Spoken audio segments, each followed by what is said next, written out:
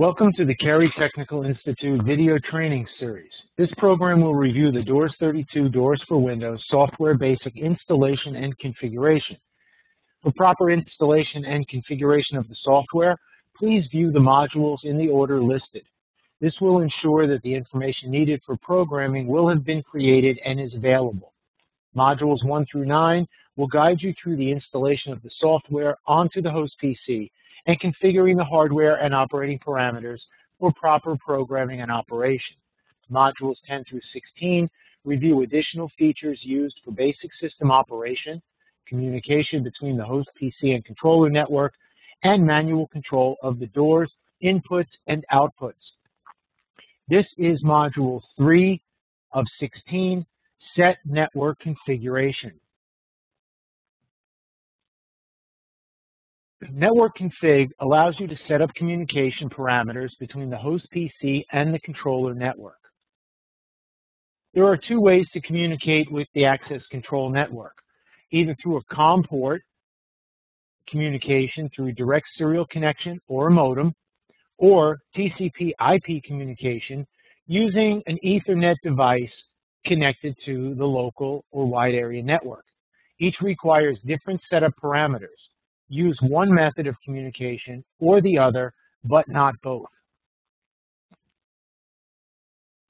To access the network config screen, open the Setup System window by either clicking on the toolbar button or from the pull-down menu, choose Setup and then click on System.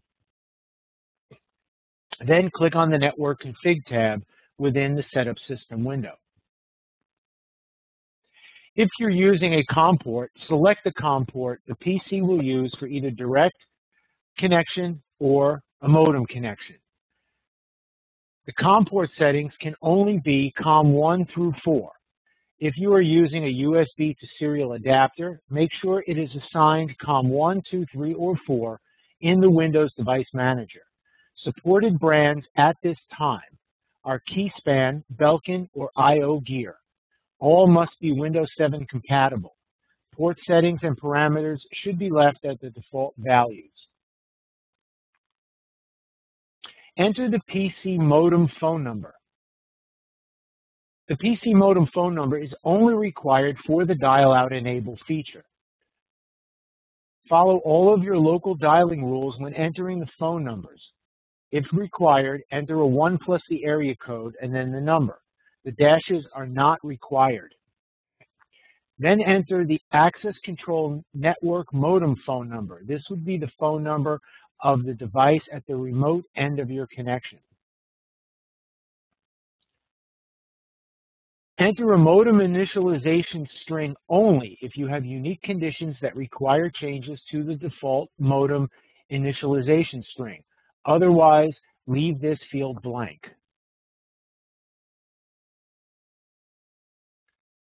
For additional security, you may enter a PIN number.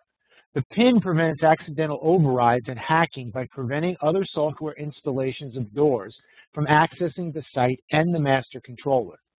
The PIN can only be changed while connected to the master.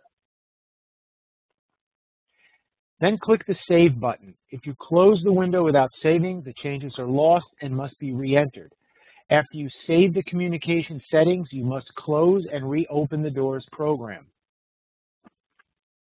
If the host PC will communicate with the master controller via TCP/IP, you must set the network connection information differently. Select the TCP/IP option from the ports column,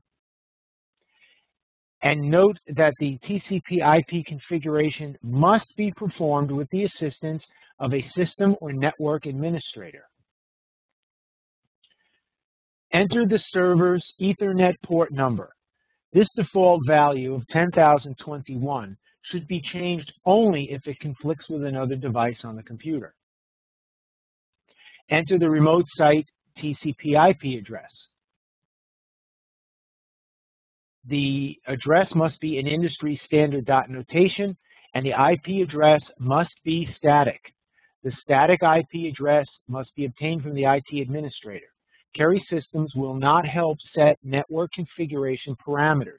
Only an IT administrator is authorized to configure his or her network.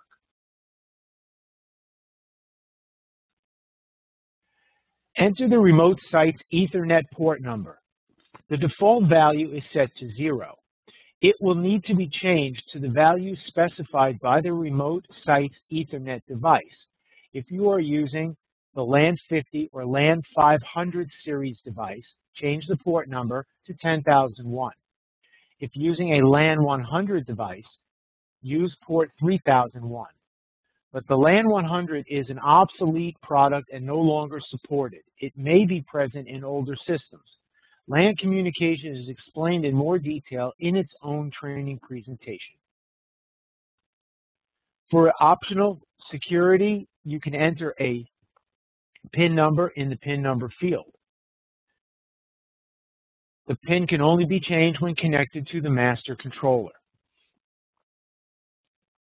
Then, when all the information is entered, click the Save button. If you close the window without saving, your changes will be lost. After you select and save the communication settings, close and reopen the Doors program. This concludes Module 3 of 16, Set Network Configuration.